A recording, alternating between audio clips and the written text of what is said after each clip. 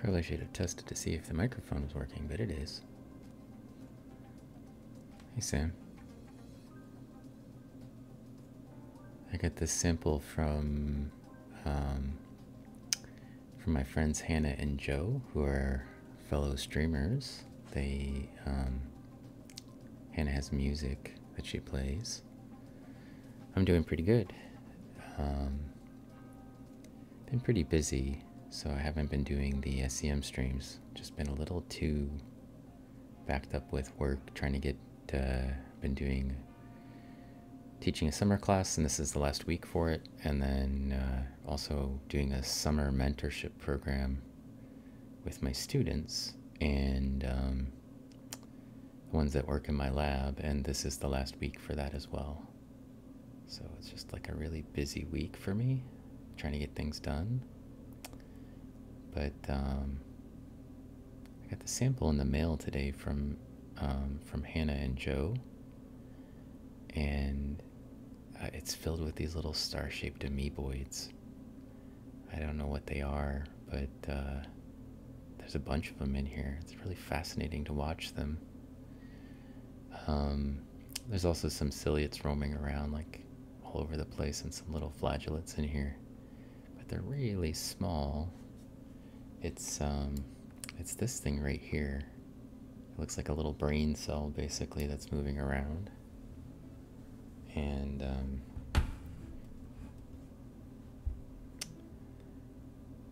they're all over the place in here. There's a bunch of them. So I'm just kind of scrolling around in here. There's some diatoms in the background there. These were collected in a river. Here's another one right here. Hey, Jolkson. See these little tiny guys? They're actually moving. This is some sort of little amoeba, or amoeboid. And they've got these long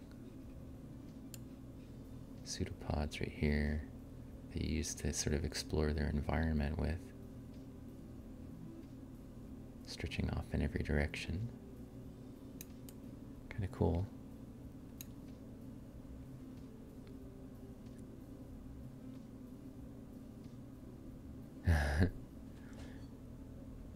It was a pretty nice stream the other night. There was a lot of really great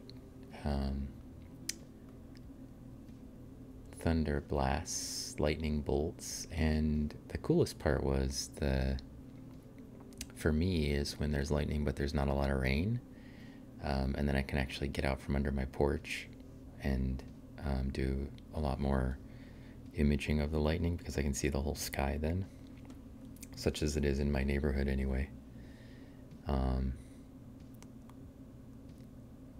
But it was kind of neat to be able to get out. It was a little late for me, but yeah, there was one that shook our whole house before as well, so there were some really loud ones in the mix as well. They don't move a lot, they're just kind of chill, these little amoeboids. But the pseudopods are moving around, they are changing positions. And there's a bunch of them in here. There's another one.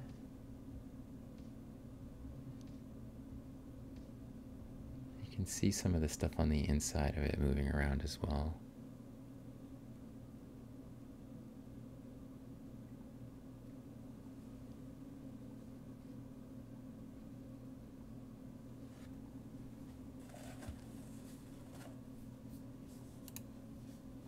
Felt like last time I was having a little trouble, like getting the pretzel rock to not be so loud, and now I think it's a little too quiet. That sounds okay. It's pretty interesting little organisms. I don't know what, I don't know anything about amoebas, so could be anything. But this is a sample from a river. This is Judd Creek. And what's interesting is that this was collected. I got some Puget Sound water from Hannah and Joe, the um, two friends that are streamers. Oh, it's not typing in there. That's Hannah's. She sang that Diatom Attack song she wrote about me. And this is from Judd Creek in the rapid part of the water, and it's got these really neat little star-shaped amoebas, and there's some little flagellates in there. You can see that one. Thanks for tuning in, Studio Cormix. It's nice to see you virtually.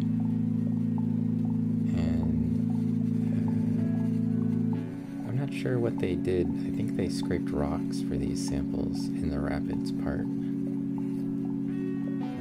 and then they shipped it to me. So there's a bunch of, like, you know, the ciliates that thrive in decomposing environments are doing well in here,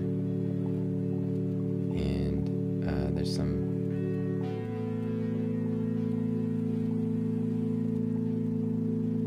a bunch of diatoms right there.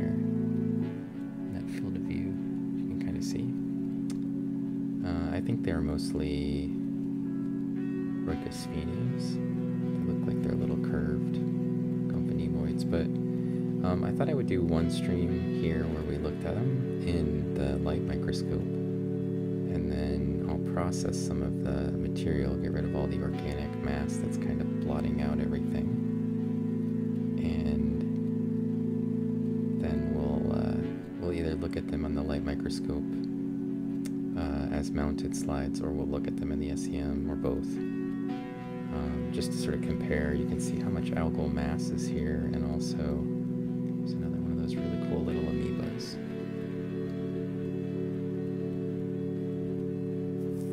Just look at little tiny stars, spines pointing off every direction, but they're not actually spines. I think they're pseudopods.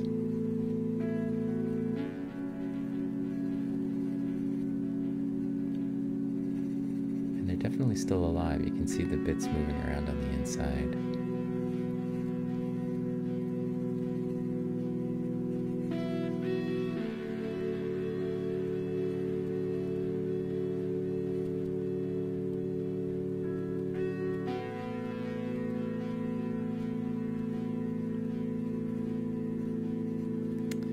This is from the Judd Creek. It's a little creek, I think, that feeds into the sound. I think from the description, I think they just went to a beach, but it's near... Sorry, they gave me these little jars with the samples in them. They're like tiny little jelly jars. It looks like it says Siguela Beach. Yeah, they live on, Joe's parents, I think, live on Vashon Island, and so I'm assuming they just went kind of close to there and hung out at the beach, and then went to this Judd Creek. I have two samples from the Judd Creek and then one from the beach. Biguela or Siguela? I don't know, I can't quite read it. So, some little beach, I think it's on Vashon. And you know, they're musicians, they don't know anything about science, so they just went out and scraped some rocks, and I think they said they watched some videos on how to collect algal samples, and then sent them to me because they were excited to sort of see what was in it. And I mean, these samples are really rich with like stuff, like organic-y stuff, so you know, they would have a hard time seeing much with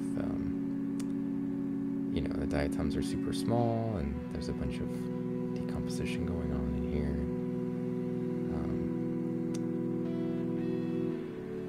And these ciliates are sort of crawling around everywhere. But I'm going to process it, the remainder of it, and you can see there's some really cool microbe activity right there. You're decomposing something organic.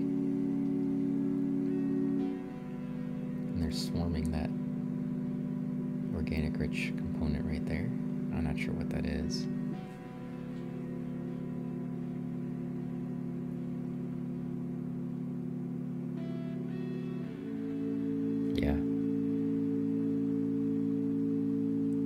feasting on it. You can kind of get a sense of it right there. It's a nice, clean image of it, at least. The little bacteria, not really that interesting to look at in the microscope usually, and you know they don't manage the vacuum SEMs at all. So without some sort of special prep, it's kind of hard to see them. Usually they just look like little, I don't know, pills or something anyway. They're not super interesting, but their behavior is kind of interesting in samples.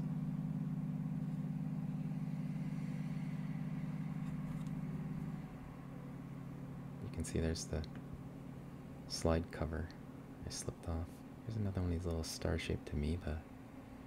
They're just everywhere in here. They look like little tiny brain cells.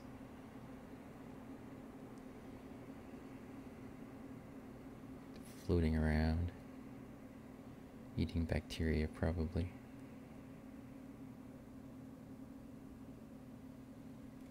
Super small.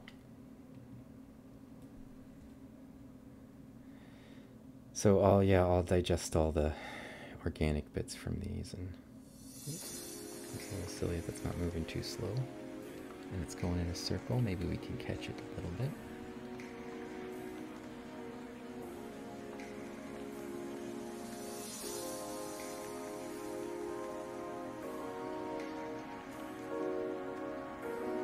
You can see all the little cilia around the outside of it.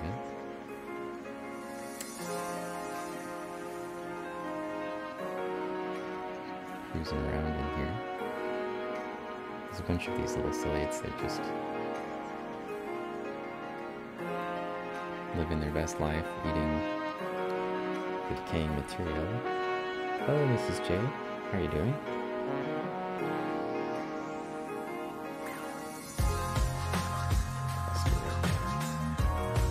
Dense cluster of algae.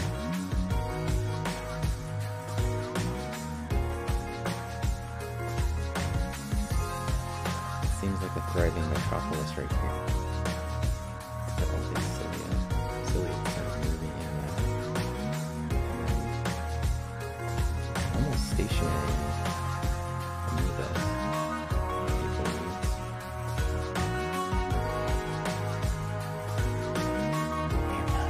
What are you up to? Oh, look at these two are friends. They're creeping towards each other. Or maybe they're enemies and they're gonna fight.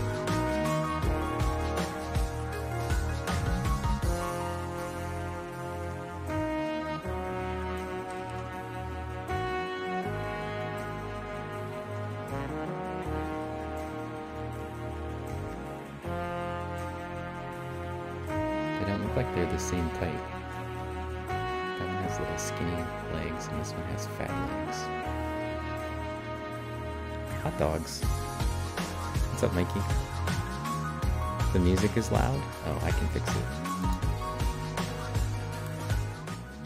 How's that? Better?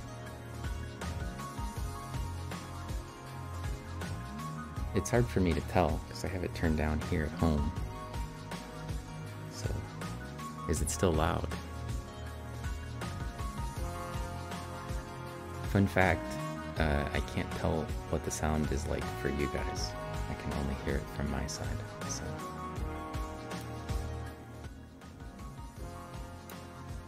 How's that? The amoebas feel better now? I don't think they can hear it at all.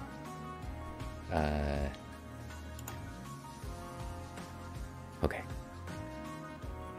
It looks like they're holding hands, or maybe they're getting ready to eat each other. Can't tell which.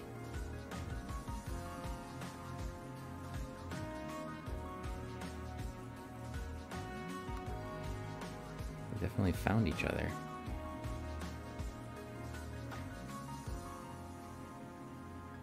Maybe there's going to be an amoeba fight.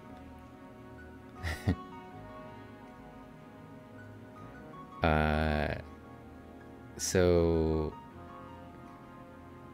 that little guy zooming in and out of there, that flagellate. What you can't see because it's just off a screen here is this is like on the edge of a giant insect carcass. So there's a carapace of some sort of molt or dead body from an insect.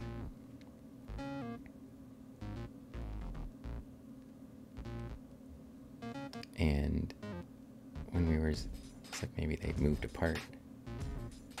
The amoeba have thought better of hanging out next to each other.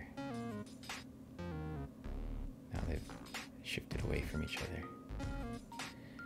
But you can see inside of the mold, the bacteria are just going crazy in there, eating at whatever was left of the inside of this thing.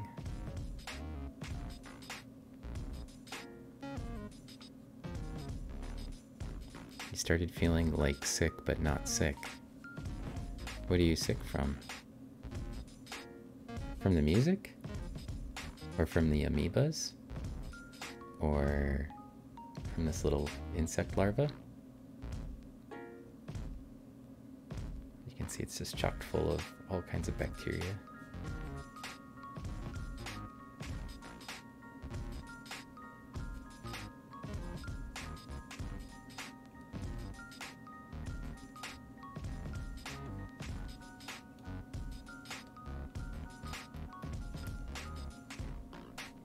See the little cilia, just barely see the little cilia around the outside of those things. They're very light hairs. You're hoping for some moshing worms. I haven't seen any worms in these samples actually at all. It was a fast-flowing part of the little creek, and so I think it's just things that live attached. I think these are maybe mayfly larvae or molts from mayfly, and then there's a bunch of cool amoebas, which I would not expect. Like, where are all these amoebas living at the fast-flowing water? There's another one.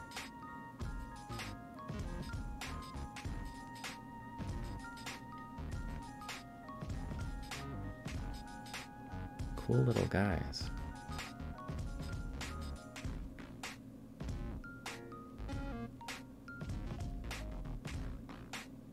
Looks a little bit like an octopus. Oh, the warmer water, yeah. Where did I get these samples from? These were sent to me from Rebekah and RadioJoe.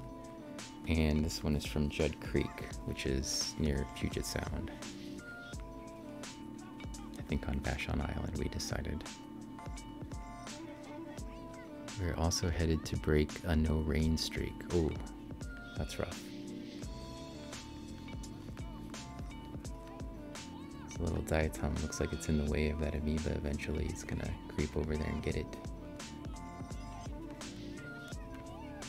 It's working its way towards it.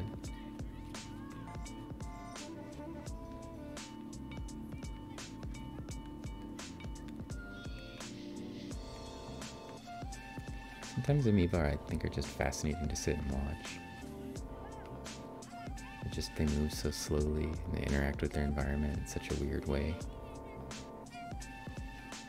It's creeping right towards that diatom though. And 4 is gonna get it.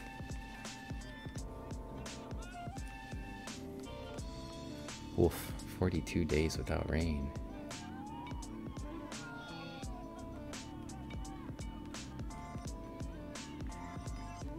Whoa, it's really close to getting that diatom.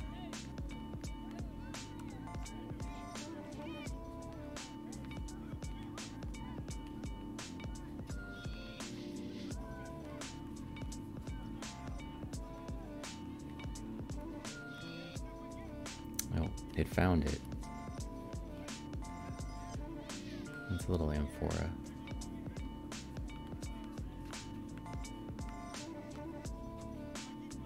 Well, pull up a chair. Beanold, thank you for the follow.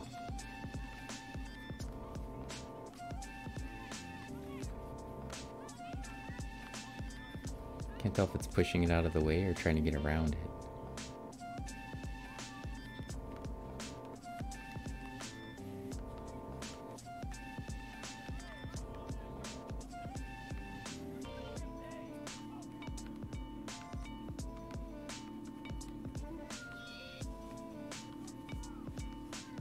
got one leg on it.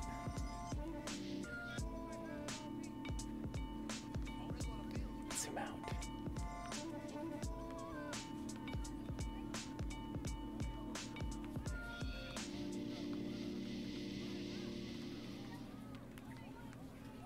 Oop, there's another one. Just amoeba all over in these samples.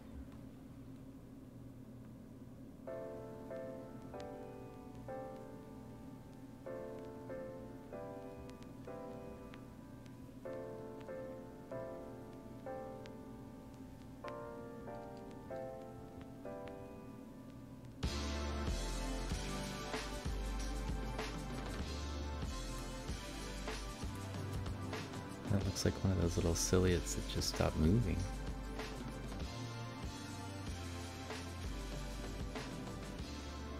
Which is nice because we can actually see it, but I think it's dead.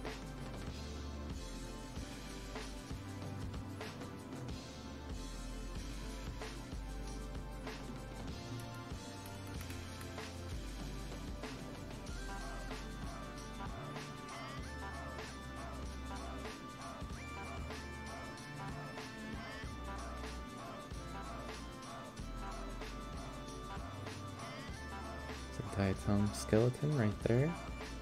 The diatom has long lefted. There's no chloroplasts or anything, but that is clearly the skeleton of some sort of naviculoid. I'd probably be able to tell you what genus it was if I could actually zoom in oil immersion lenses, but it's a wet mount, so can't really get a whole lot closer. Oh, Pizzeria, you're rated. Hi, Pizzeria. How are you doing? You set off an emote explosion when you came in. You brought your 96 followers along with you. Thank you for that. We're looking at some samples from Judd Creek, which is off of Puget Sound.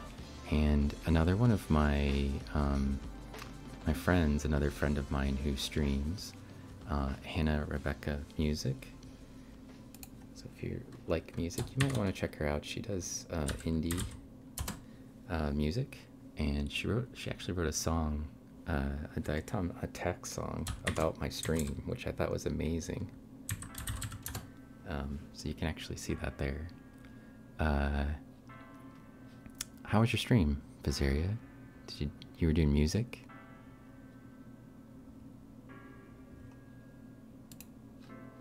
I haven't seen you on a lot recently, but I did see that you got your hair cut and it looks really nice.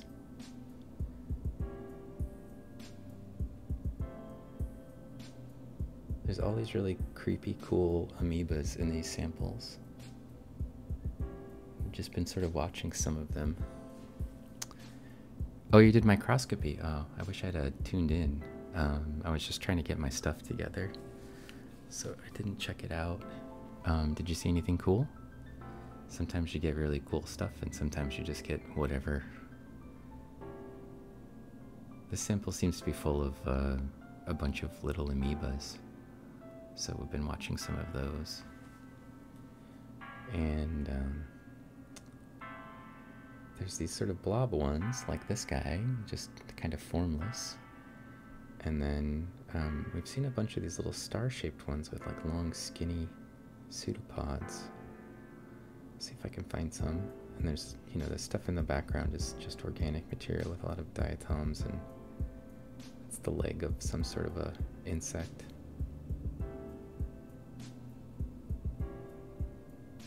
Thank you for bringing people in your raid. And so I love it when you do some microscope streaming too. So another carapace of some sort of a insect. I think it's a mayfly larva. Here's another one. I think that's a mayfly larva. We're just seeing the molt, or the outside, the exoskeleton. So it looks kind of creepy, like little plates. The usual rotifers, worms, and Daphnia. Oh, that's cool. Here's one of these So there's a bunch of little ciliates here, but there's also one of these amoebas, the star-shaped amoebas. It's right there. So we can zoom in and look at it. See, it's got little legs sticking off in every direction. It looks like a little spiny ball. But it's actually moving those little legs around. And so this is the one I was talking about here. It's got little legs. You can see them moving them around. And there's another little amoeba right here, actually. You can just barely see it. It's a little guy compared to this one. And there's a bunch of diatoms and some of these ciliates. There's a little ciliate. My cat's mad because I closed the door and it's trying to get in, so I'm gonna let her in. Nothing is impossible, not if you can imagine it.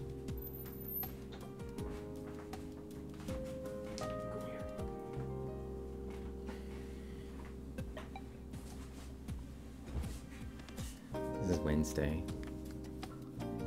She likes to look at what we're looking at in the microscope sometimes. Nothing is impossible, What's in there? not if you can imagine it. Nothing good, it's moving too slow. She doesn't care about amoeba. She's very picky. She likes the ones that move around a lot.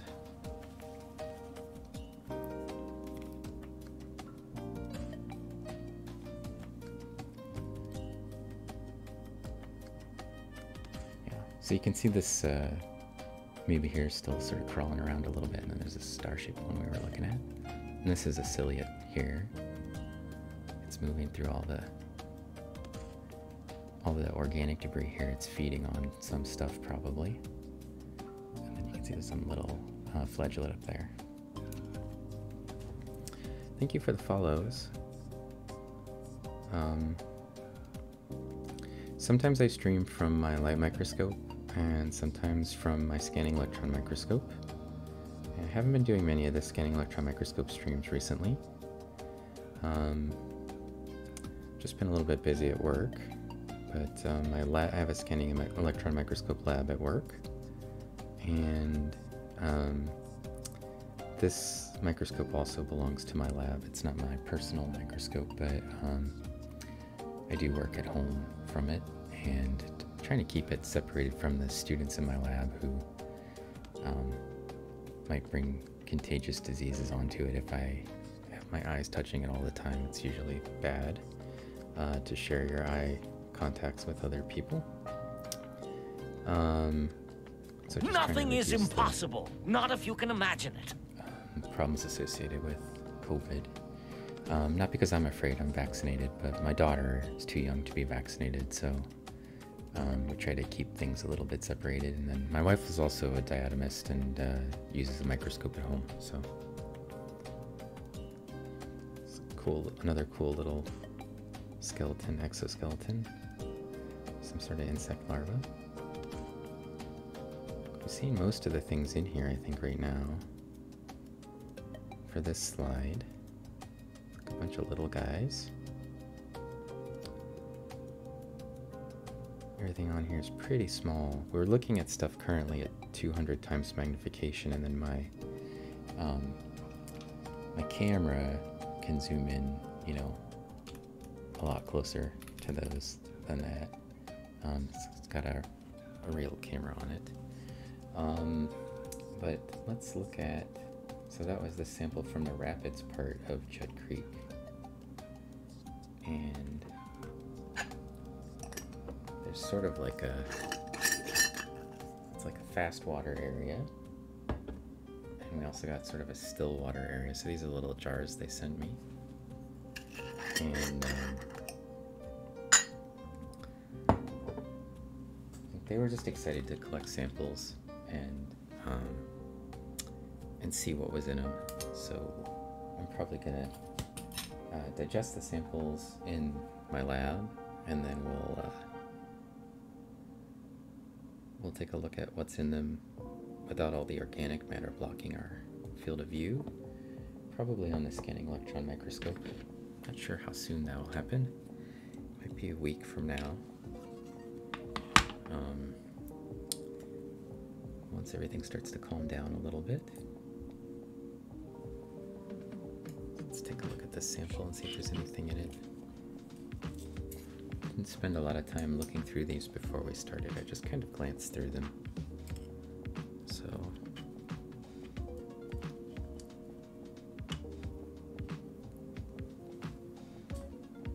can't say for sure what's in them. There's a diatom right there.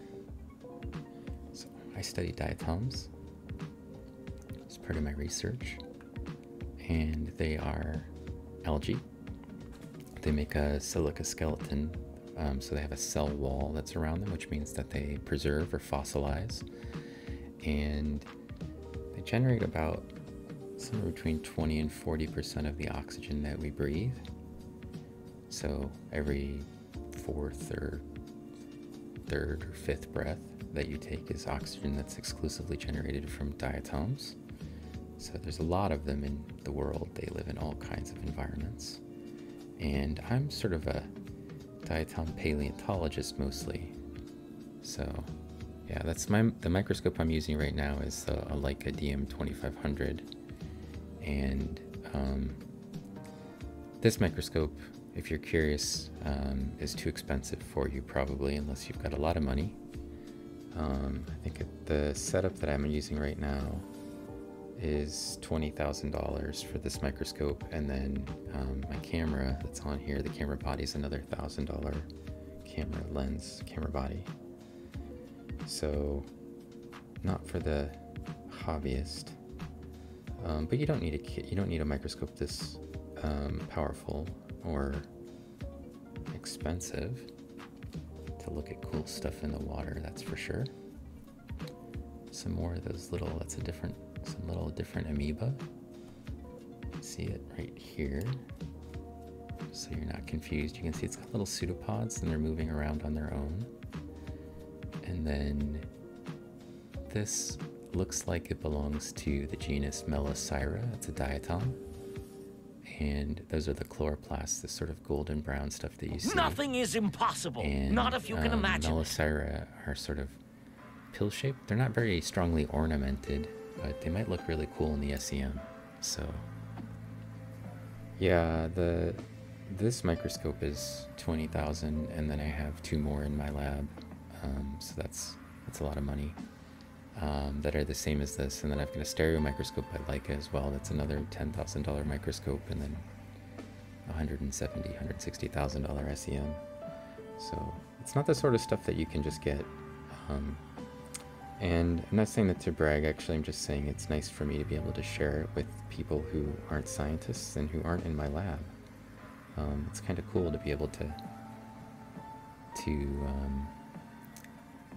share science with people like this, with nice high quality microscopes. That is that little guy's got a flagella and it's using it to crawl with. So that little thing that sticks off the front, it kind of pulls itself around with it. It's also, I think, using it to search for food.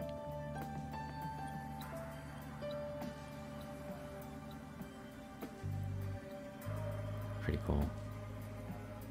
Have I ever looked at beard hair under the microscope? We have looked at beard hair in the scanning electron microscope. We spent one stream, my students and I, we collected eyelashes and eyebrow hair, and I did put some of my beard hair on the scanning electron microscope.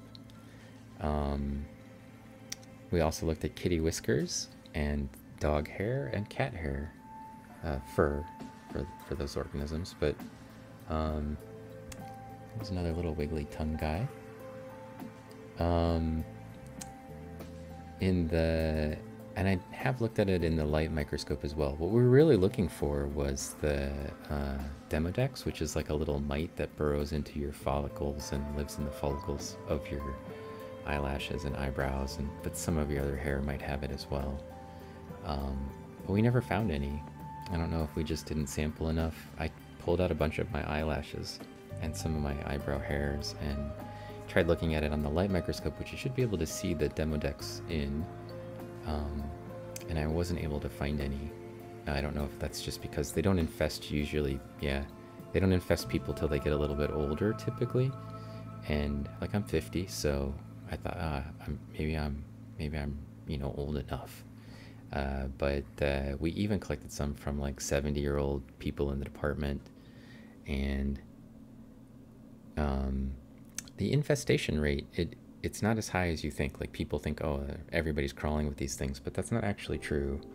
At least from what we could tell, the infestation rate just it increases to when you get older to a very high number, but young people usually don't have them. We were kind of disappointed though, because I really wanted to see some little mites, and we tried a bunch of different people thinking somebody's got to have some of these, but we never did find any, so I don't know. I yanked out enough of my eyebrow hairs to tell you that, and all my eyelash hairs to tell you that it's really not cool. Like ripping out eyebrow hairs is fine, but the eyelashes are really rough. To like yank them out kind of hurts. So I did like 3 of those, and then I was like, yeah, didn't find any, and then I was just mad about having yanked out my eyelash hairs. And for what? But I didn't find any microbes in my own hair, so we tried. The music you're playing by Abstraction is from my hometown, Minneapolis. That's cool.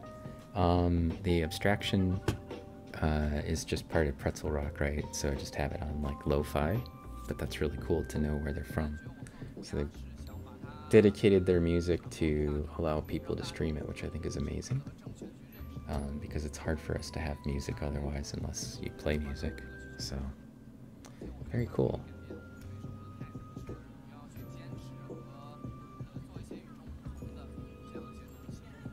So it looks like the slower moving area also is full of ciliates, and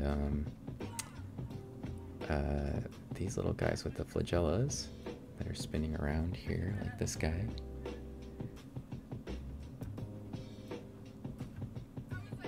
And then there's a bunch of diatom fragments and diatom pieces in here, and I saw some a bunch of different diatoms, some monoraphids, and that's Cockanies. There's a whole bunch of little diatom fragments, which will all should look pretty nice on the microscope on the SEM, and maybe from the mounted samples. And then there's a whole bunch of these amoebas, which we won't be able to see in the SEM. Because I'll have to digest the sample in order to allow us to see things. And typically when you put living matter in the SEM, it doesn't do so well anyway. So it has to be like hard components. There's another little amoeba. Just tons of amoeba in the samples. I want to brighten that a little bit. This one looks like it's eaten something round. Their movement is just so slow. I feel like I could do like a long exposure or a sort of a time lapse from my camera and just let it roll for like a couple of hours, and you'd probably just barely see that thing get anywhere. So there's another Cockanies up here. This one actually has nothing is impossible, not if you can imagine it. Thank you for the follow, Orilla Grod.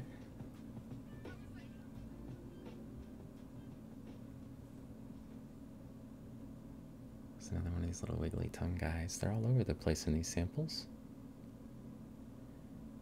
I don't know if it's a euglenoid. It's kind of what they look like to me. I know Studio Cormix is still here. Maybe you know what those things are. There's a little diatom up there.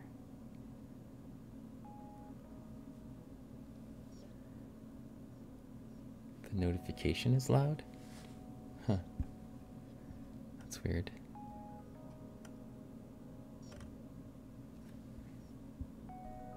Everything's messed up with the volume settings for some reason. Your name. Do you know what the little flagellated guys are? The like long skinny ones with the wiggly tongues that crawl around?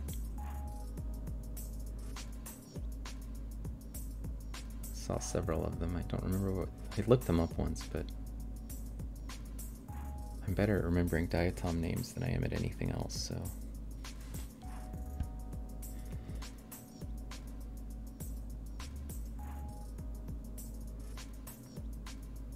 There's a little amoeba that's hiding. There's another little amoeba. It's one of these star-shaped ones.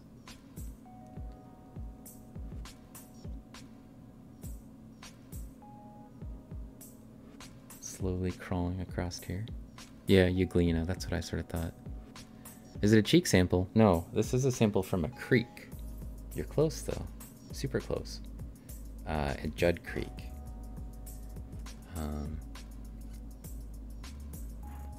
Yeah, that's what I thought it was, just some sort of euglenoid. Some more diatom skeletons. So we should have some diatom stuff to look at on the SEM from these. I'm hopeful we'll see at least some. Oh, what do we have here? Something very spiny. Not sure what that is either. Some sort of encapsulated part of an insect carapace, I think, based on the size.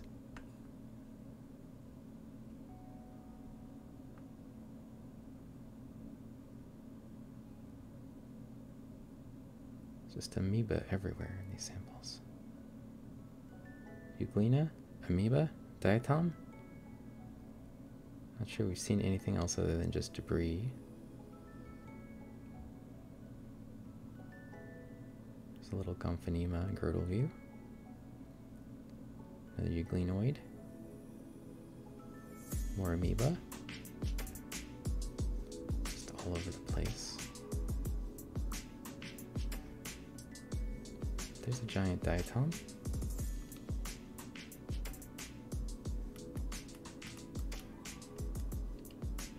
Help if I turn the light up a little. That's a Cymbella.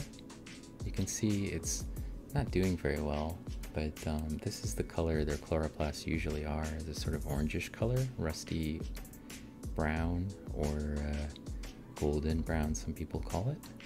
I like to think of them as just orange, kind of orange colored chloroplasts. They're pigmented. And then there's another piece of an amoeba right there sticking up. It's just everywhere you go. Very rich with amoeba. Diatoms and amoeba. Very nice. Alright, let's switch it out. I got one more sample which is from the beach.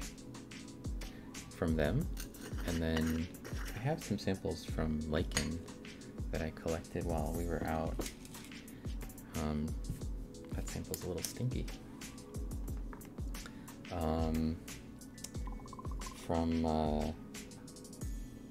some trees around Clear Lake where we were with my family.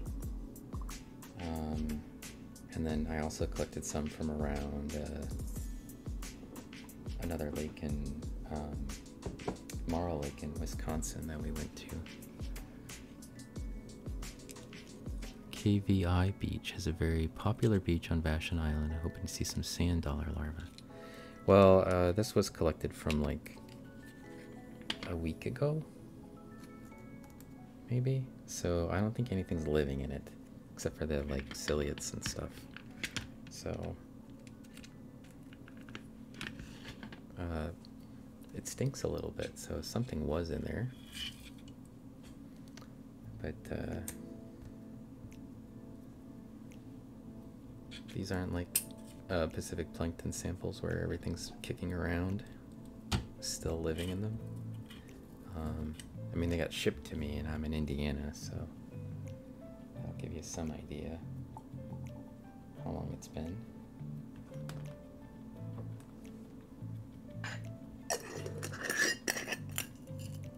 Might be okay. I don't know. We'll see. I'm gonna put the lid on this thing though. It's smells kind of bad. Not as bad as the samples that Pacific Plankton normally sends me. Those usually smell rancid. Oh. Well, we can tell we're looking at marine samples because that's an isthmia. So this is on Puget Sound, so it's an estuary, right? And that is isthmia, which is a giant marine benthic diatom. One of the largest that I've seen. I mean, this particular one's not extremely large, but that's a diatom. What's cool about that, which we pointed out sometimes on Pacific Plankton points out, is that they are single cell. It's a single cell organism right there. And the little guys that are all around, bacteria, but also those amoeba and things that we were seeing, they're really much smaller than this thing. So despite the fact that it's a single cell, it's enormous.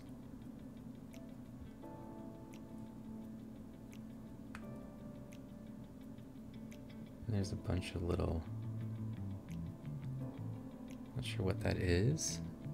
I mean, I know it's a diatom, I just don't know what genus it is.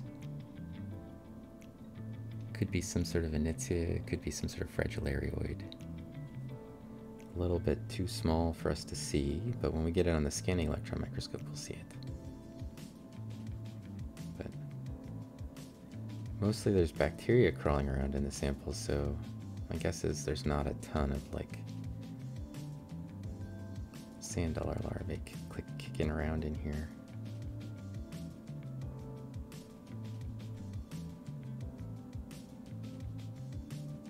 There is a Pleurocyra, probably. Sort of sigmoid shape.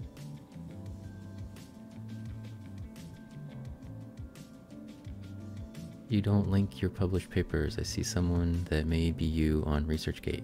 Oh, if you're on a PC and you can scroll down, the About Me section has a link. So just below me down here, there's an About Me section with a link to my research, and it will take you right to me on ResearchGate. And there's dozens of publications there. In the last, I want to say in the last 2 years, I have about 15 publications, maybe more. So there's plenty of stuff there if you're interested in it. Yeah, that's me. So should be able to get it. If you're interested. I don't usually push my research onto people because I feel like most of the people that are here on Twitch are not scientists, and they don't necessarily care about the minutia of, you know, diatoms and what I do with them. They want to see things wiggle around and maybe see some cool organisms or see some really interesting images.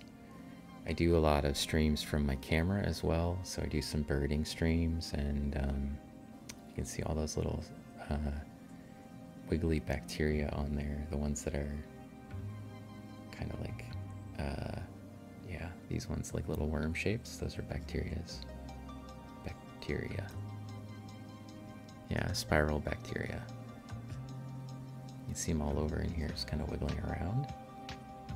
That's about as interesting as bacteria gets. You've reached peak bacteria. Although maybe we can find some little, sometimes there's like a section where there's a bunch of stuff being decayed and there's a ton of bacteria that are all together. And then they're acting kind of interesting.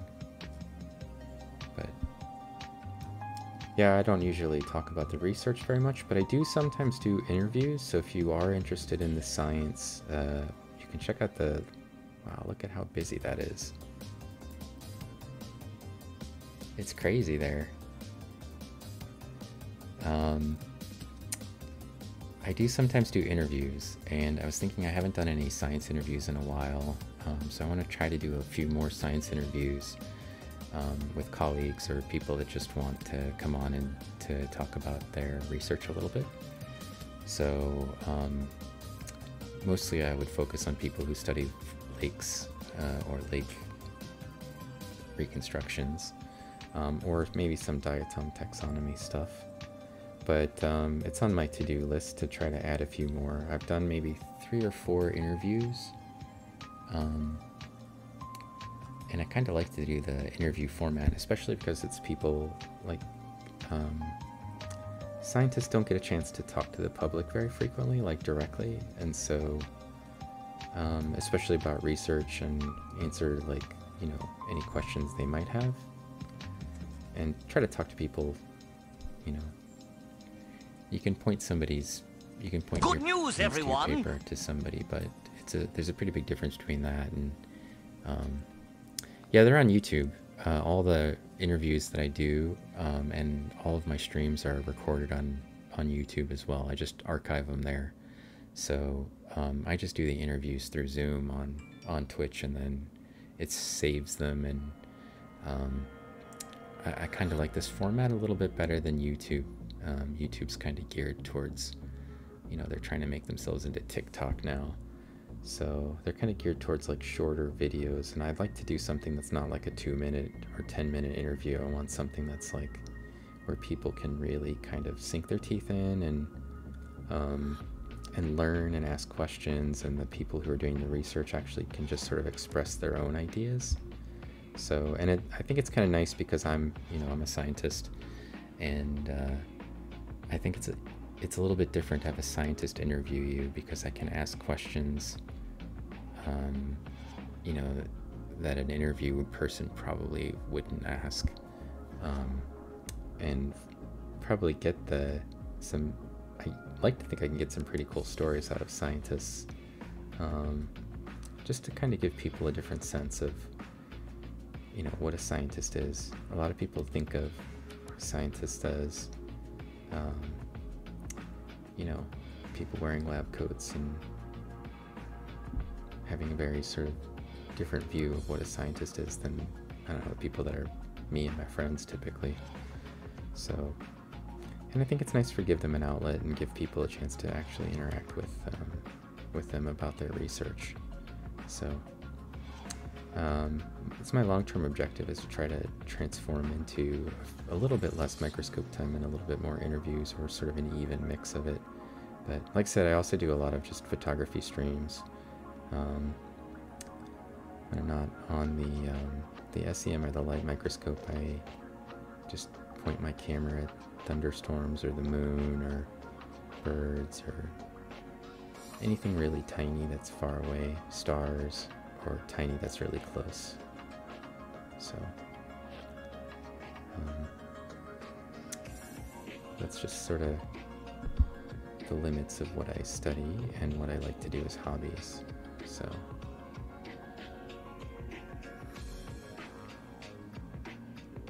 there's a whole bunch of diatoms in a colony right there. That's a huge colony of diatoms right there. See all the cells lined up. Each one of those little blocks is a cell, and they live in a colony together. It's pretty cool. I can't tell what it is because they're all together, but it's kind of a neat little ribbon colony.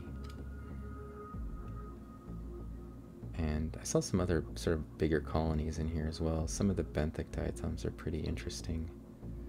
But like I said, I'm not seeing a whole lot kicking around studio, so the bacteria are doing most of the moving.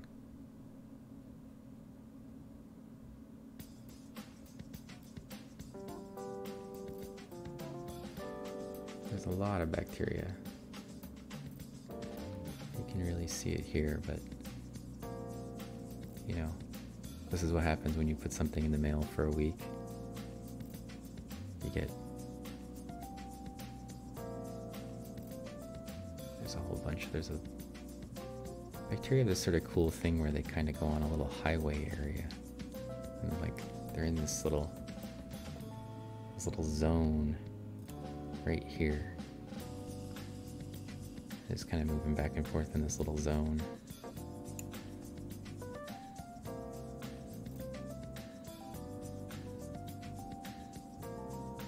See, that zone kind of extends down here.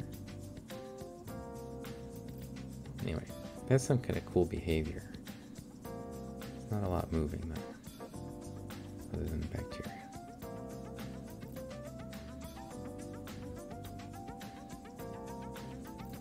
There's one of those little bacterial zones. Pretty cool. Okay, so that's it for the Puget Sound samples. Pretty interesting stuff. Yeah, there's a ton of bacteria, so I won't mind treating these samples to kill everything, because the diatoms look like they're mostly dead, and the bacteria are mostly what's living in it.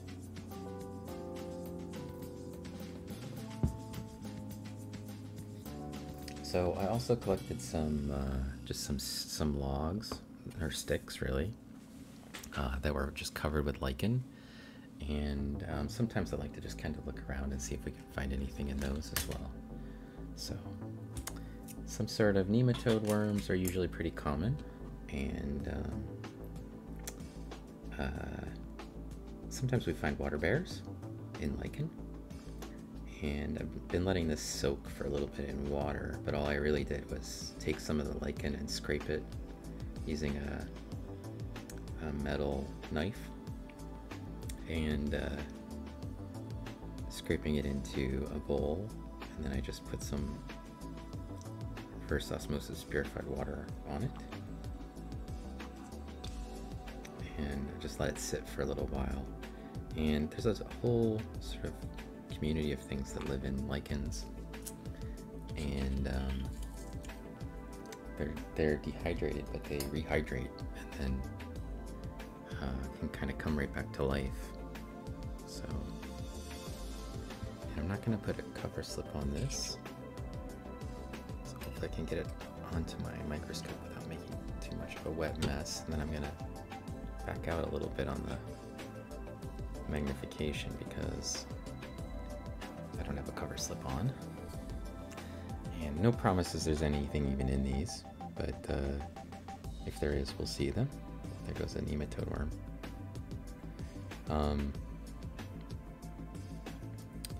They should be rehydrated by this point. Anything that's alive or coming back to life from rehydration.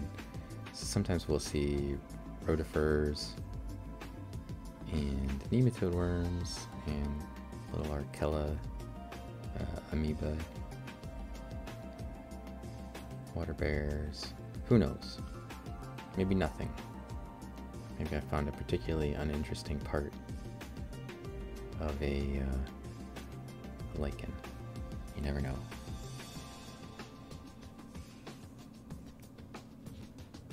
Not sure what that is. Can't find more than one video on YouTube. Let's see, I know I have an interview with Mike McGlue, and I have an interview with Joe Mohan, and I did one with Rachel Lupian, and one with Sabrina Brown. I don't know if Sabrina's made it to YouTube, but like I said, I'll be doing some more in the future, so you can just, you know, keep an eye out for it. I usually post something about it in the Discord, or on Twitter to let people know that I'm going to do an interview. And then the live interviews are more interesting anyway, because then you can kind of ask questions and get to interact with me and whoever I'm interviewing a little bit more.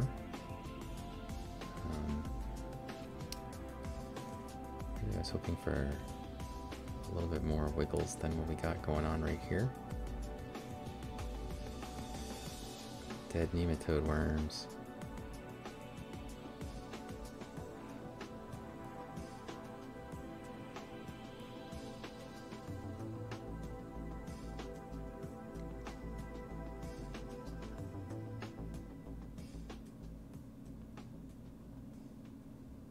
That's particularly large. Little worm right there. I think it's alive. It seems to be moving. It could just be drifting.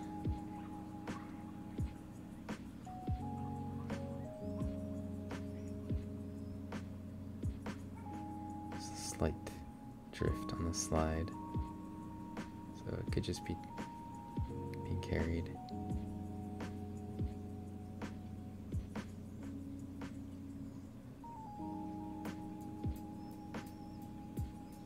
Piece of dead rotifer.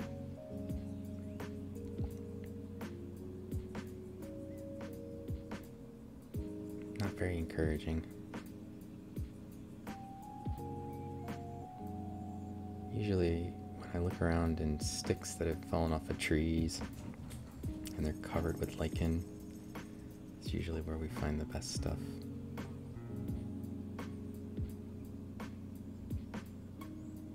Oh, here's something. Oh, it's a water bear. Here we go. See it crawling around. That's actually a pretty big one. Here we go. We got one. So you can tell that it's a water bear. It has 8 legs. You can't see all 8 of them right now, but you will. The front 6 legs it used to crawl around with, and the back 2 legs are kind of grasping legs, and they're kind of pointed backwards, like a scallop tail almost. But you can usually tell from the way that they're moving, because their front legs are always crawling around and grasping for something, like this one's are. And then they've got a head with a little newt mouth. And let's see. Usually when we get a water bear, I do one of these. And then I think I have a command for something for water bears, but I don't remember what it is. And then sometimes I put up the little sexy Cardi B that was drawn by Little Chook. Sexy water bear. Here we go. If it clears out from this pile of debris, we can actually see it. This one is super active. It's just crawling around super fast. But you can see at the ends of their legs, they have little tiny claws, sets of little claws. And water bears kind of crack me up because they're like, they seem so helpless all the time. Let's see if I can fix the lighting a little bit. Get the DIC effect in there.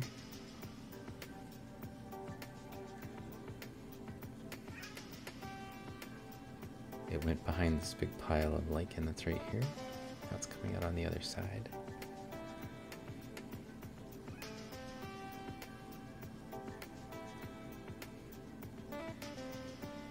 So far, any lichen that has fallen off of a tree from a stick has always had water bears. I've always found some. So if you're out, if you got some sort of a microscope at home, I'm actually on, I'm only on 10x, but the eyepiece is another 10x, so it's actually 100 times magnification. And then this is 3x magnified on top of it from my camera currently, so like here's a scale bar right there. Let's see if I can move that a little bit because it's kind of being blocked. That's a scale bar that's accurate. I measured using a stage micrometer, and the water bear is just doesn't want to come out from behind this clump of lichen. Oops, there it is.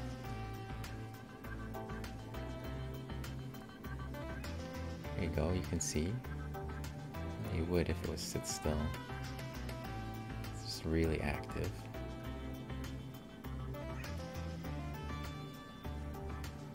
GL No 52, yes, it's a water bear. It's not quite 300 time magnification, it's more like 260 or something because the 210, I'm trying to do some math in my head. The eyepiece ones are 10x, but the camera one is actually 0.7. So it's not quite 10, but 7 times magnification. So it's like 70 times 3, 210. Yeah. So 210 times its normal size. And we see water bears, and pretty much any time I go looking through lichens, I find them. As long as they were collected from branches. I don't know why, but I have no luck looking through mosses. Then, you know, their other name is moss piglet, but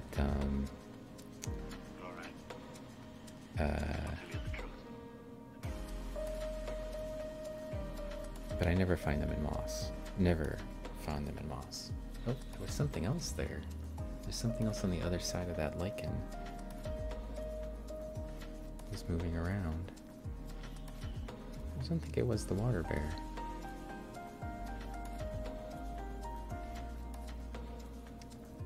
I think it's actually on the other, like, literally on the other side of it, not on the top.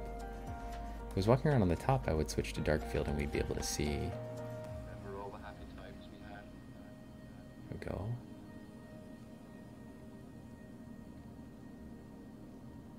Hey, Devil and Mrs. J.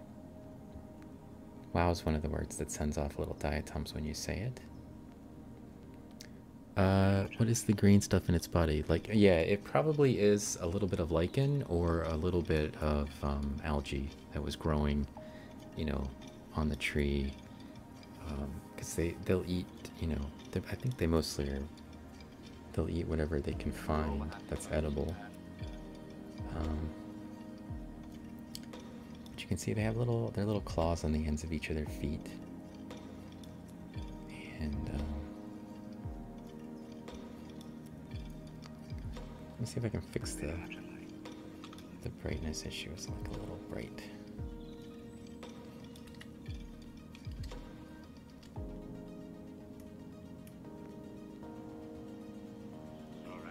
My choices are like too bright when I'm on the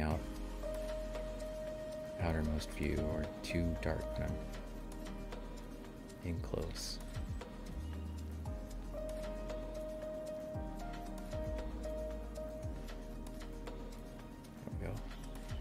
Just keeps going around in circles. He probably thinks he's going somewhere. He probably doesn't realize this whole time he's just been trapped on one little piece of lichen. Does it poop? Yeah, they poop. Are they light sensitive? Some water bears have eyes and some do not. And actually you can see them when they have them. If we get a nice clear view of its face. Unfortunately, it's moving so fast that I can't quite get its eyes in focus whenever it's, you know, whenever it's free of the debris. I can't quite get a clear view of its face. But some of them do. They have little, like, eye spots that suggest that they're at least light sensitive. And then some of them have no eyes whatsoever. So, but they don't really use them for seeing. They just use them probably for, like, detecting light. I think they mostly just sort of grope around in the materials that they're in. I think they just kind of, like, you know, explore through going places, basically, and try to, you know, grab whatever they can get their little claws on. So it may end up just going round and round on this piece of lichen for hours, never realizing that there's anywhere else to go. Not particularly brilliant with regard to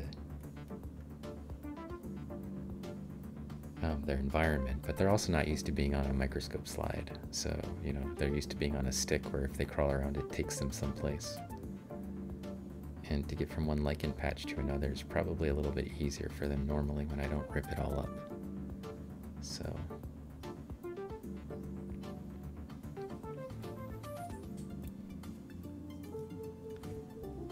can't remember what the I think maybe I had a water bear command.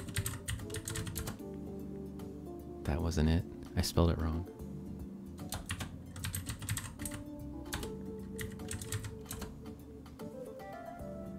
Wasn't that one either. I don't know. Oh, that brought out the water bear emote. If you spell it correctly, you get the emote. Another secret emote.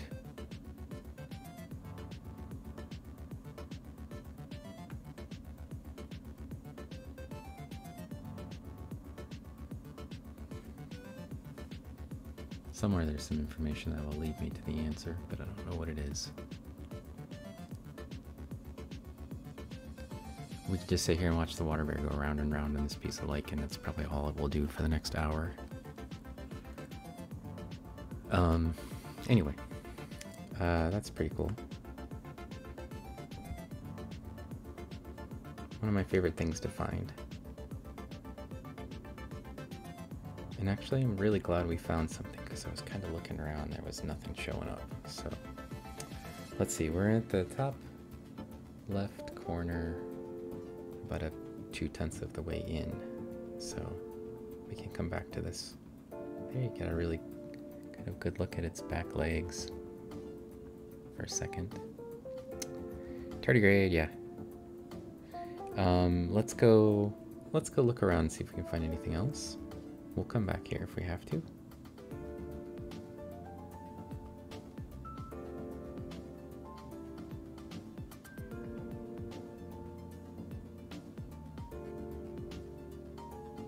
So when I move around, it flips the lichen of our on. So maybe we'll move those two pieces of lichen that thing is on a little closer together. Oh, everything's starting to dry up a bit too.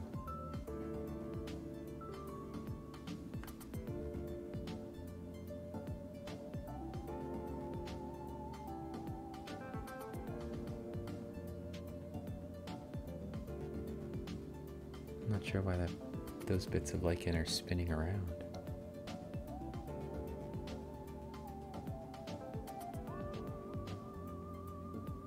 Could be current.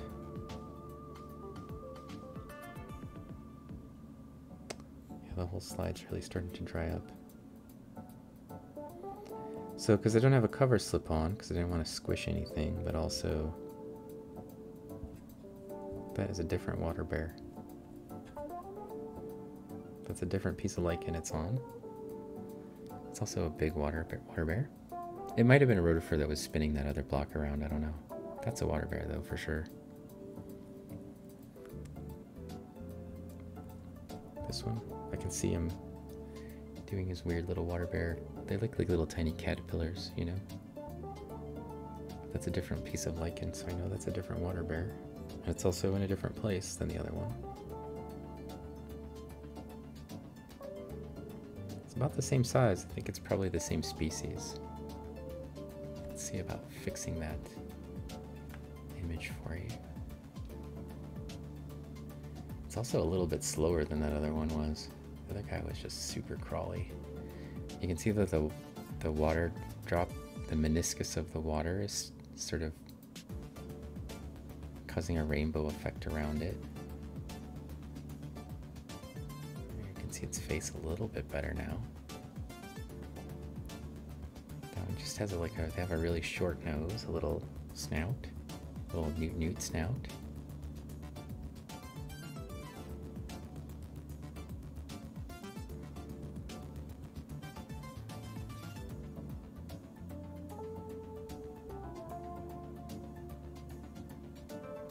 It's pretty cute.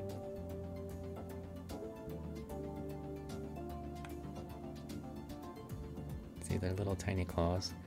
So we put some of these on the SEM too, but really they just kind of deflate in the vacuum, so they look like little trash bags with claws, legs and claws. So I still think they look kind of cool, but if you wanted to see those, the Instagram has some pictures of water bear claws. That's my Instagram page for the lab and also for my photography.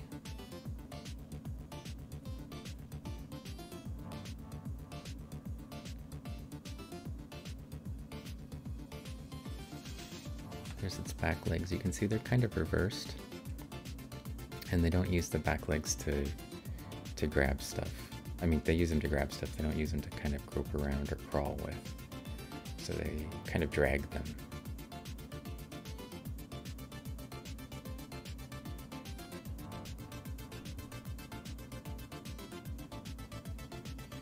There we go.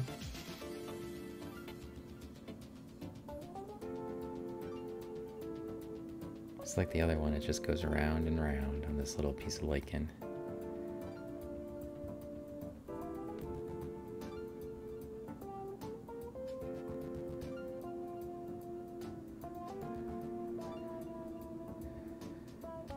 So I'm going to zoom back out. And it's getting a little bit late here, so I think I'm actually going to end the stream now, or soon. I need to see if I can find somebody to raid, and I'll just let you look at the water bear while I do that, seeing how it's just going to go round and round. We saw some pretty cool stuff, I think. Some really interesting amoeba, and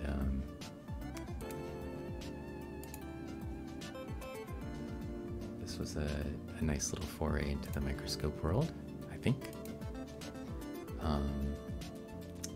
Oh, I got the... What was I gonna do? Oh yeah, I got this credits that will roll. Thanks for hanging out with me, credits. I think it's supposed to list people that followed. I don't know if it'll update it or maybe it won't. I thought it was supposed to, but it doesn't look like it's doing it.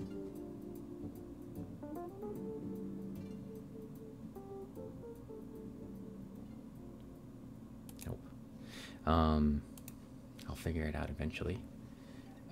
So we had follows from Muroviews, Orillagrod, Mr. 13, Revolution 87, Redcons 2, and Ev Griff 42, and then of course I think they came in with Viseria's raiding party. She brought 96 people in, so thank you to Viseria. And I can give a little shout out to Faye. If you don't know, if you haven't been following Viseria, is it just Faye? Yeah. So if you haven't been following her, she does music and sometimes does microscope and sometimes she draws. She's a very entertaining streamer. She's got a great voice and sings a lot of really great songs. So you should check her out. And then we also had a follow from Beanold before that, about an hour ago. So I want to say thanks to everybody for hanging out and for dropping in. I want to do a stream where I just focus on hummingbirds one of these days. I just haven't been streaming a lot recently because I've been busy at work. But we're gonna do a raid.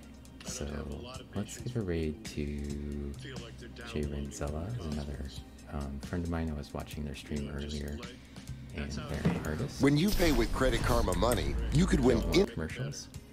And then we'll see everybody soon. How's that sound? Hopefully Jay's still hanging out. Jay's a wood carver, and he comes to the streams regularly. And he also carved some diatoms and plankton stuff for my friend Pacific Plankton and I. And he's a really cool, very laid-back sort of streamer. He does wood carvings and the tattoo art, and streams mostly the wood carving stuff. He's been working on this sort of fish project for a really long time now.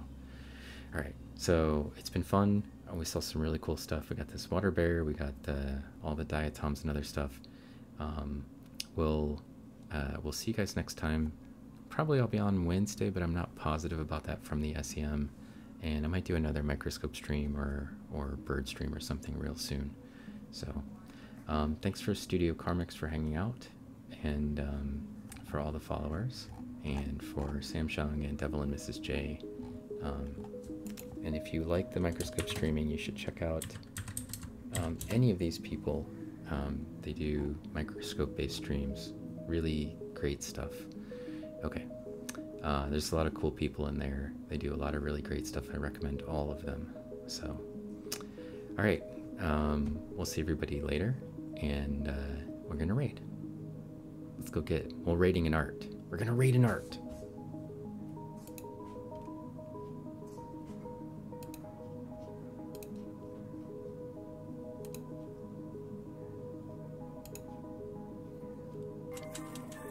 Space. I have a space pen. The astronauts had to pack a pencil. Yeah, right. They have the pen that works in zero gravity, right, or microgravity. Do you have one of those? Do you draw with it? Oh, we got a raid! I missed it. What's up, raiders? Hey, Diatom's Attack. How's it going?